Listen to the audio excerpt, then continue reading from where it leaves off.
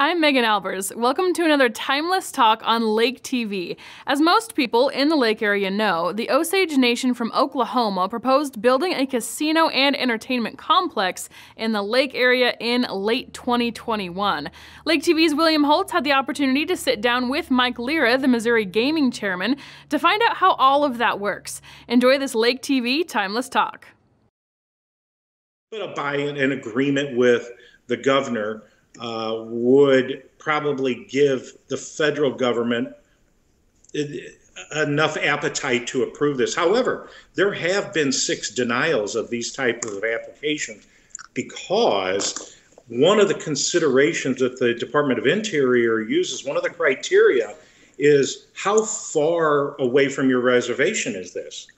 Well, when we look at that, the Osage tribal territory, and I'm roughly guessing, is about 150 miles away.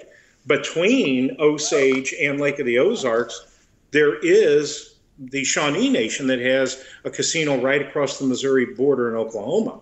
Would they have any opposition or say?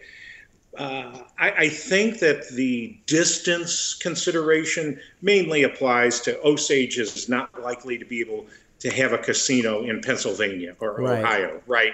Makes sense. But in this case, there could be some resistance or pushback because of that. We don't know. We simply don't know. But these are factors in all of this decision process as it goes forward. Okay, so when you talk about all these hoops and all the things that, no exemption filed for, no request, we're looking at a pretty lengthy time, even if this were to come to fruition. Can you put a ballpark figure on when this could come to fruition, or how many months, years, decades we may be looking at until they could be breaking ground on this development? Yeah, so we have done a little back and forth, kind of some brainstorming from within the commission and outside. And at this stage, where we understand it to be, without any more information, I just can't imagine something like this moving any further along than it is within the next 3 years. What's more likely, these applications, we have heard some have taken 10 years to be approved. Wow. So somewhere between there, I think if everybody's on board with this and it moves fairly smoothly, I would say 3 to 5 years before you see this, any type of groundbreaking or even an opening of a casino would be really difficult in the next 3 to 5 years. So. Great. Well, and that brings me to my next point. We did this local study to find out from our local community here at the lake, what were some of their 3 concerns or cons if this came to fruition, and what were 3 benefits. And one of the big cons was an increase in crime. And I was going to ask, in your work that you guys have done with the other 3 casinos, is there any proof that a casino does increase the crime rate or things surrounding that area where the casino's at? Because I don't know if that's necessarily factual or a concern that doesn't need to be had. Well, that's a good question. I think yes and no. For example, River City Casino in St. Louis, there was nothing there. There was nothing in that area. It was really a blighted, dead zone of St. Louis County. So now you have all this economic activity there, a lot of coming and going. And was there some crime? Yes. Just to that area, typical crimes that happen in any business. Does it bring crime to the area? I just don't see that. Right. There are some casinos that have far less crime and very little activity from law enforcement or from the highway patrol that's in every casino.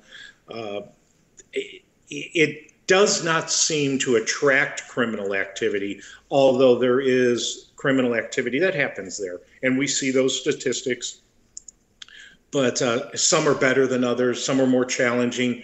But that did not cross my mind as what the impact of the county or that lake area would experience. That just is not something that crossed my mind. And I wanted you to field on that because I felt similar. You know, in a lot of these casinos in Missouri are in bigger cities that have a lot of other activity, and it's hard to gauge because the lake is such a unique area.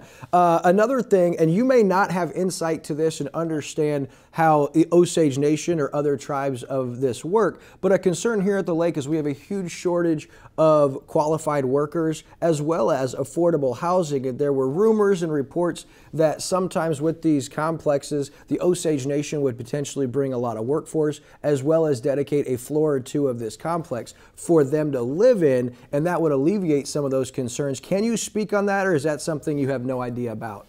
Yeah, I could speak to that. The casinos have a lot of challenges in front of them hiring people. I have spoken to them, and they would have more gaming operations if they could hire people, and it's a problem everywhere. It's not unique to the gaming industry, but everyone's having challenges hiring. But I know by speaking to GMs of all of the casinos that they're open for business. They would love to hire more people and have more gaming if they were able to hire. So would that